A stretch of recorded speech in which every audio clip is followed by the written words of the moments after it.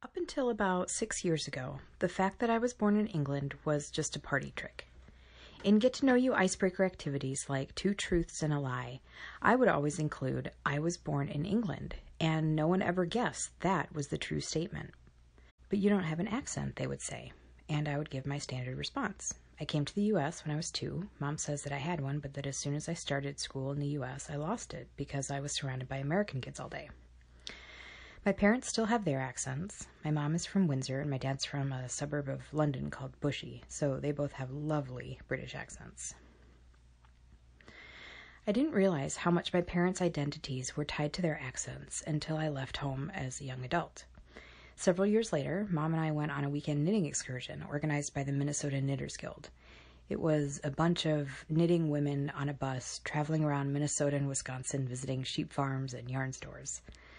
Mom and I didn't know anyone else on the trip, and it was striking to me how every time my mom spoke to someone, the very first thing they said to her was, "Oh, where are you from?" And Mom would recite her standard response, "Originally from England, but we've been in Iowa for 25 years. I heard Mom's standard response over and over. I got sick of hearing it. I thought, why is she always talking about England? But then I realized that it wasn't her, it was the people she was interacting with. Every time she speaks, the identity of being British, of being an immigrant, is being reflected back to her.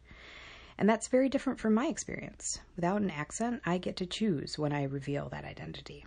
I would love to have a British accent, and I'm sad that I don't. When I hear British people on TV or on the radio, especially mothers talking to their children, it feels like home. Occasionally, a phrase or exclamation will pop out, but I think that's more a symptom of being 37 and turning into my mother. Because I pass as an American, I didn't realize that being an immigrant had an effect on my life beyond having a neat party trick. Then about 6 years ago, I started working with a new colleague, and she introduced me to the idea of being a third culture kid.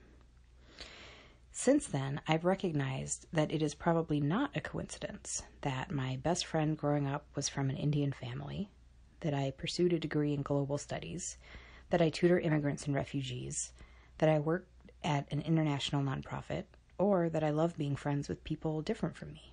So even though I pass as an American, my experience growing up in an immigrant family still very much shapes my life.